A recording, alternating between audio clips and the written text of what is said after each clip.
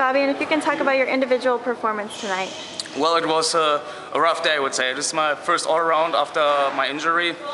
I'm not at 100% on floor and vault, so my all-around result is not the best one, and I guess I didn't reach the all-around final because Philip and Marcella are in front of me, and there's only two guys of each nation allowed to go into the final. So I'm happy to be back, recovered completely, and thanks to my doctor and this whole team.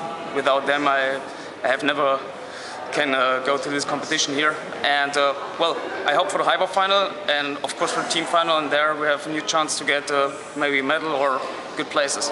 And what do you think it will take to challenge the US and Japan and China in that team final? Well, China and Japan, I think they're both unreachable. They will fight for first and second place. All the other guys will fight for the bronze medal, but the Americans are really strong this year, and especially with next year's coming up Olympics, yeah, they're getting stronger and stronger. It's every time the same. So we're looking forward to reach the final and yeah, have some fun again. Great, thank you. Good luck. Thanks.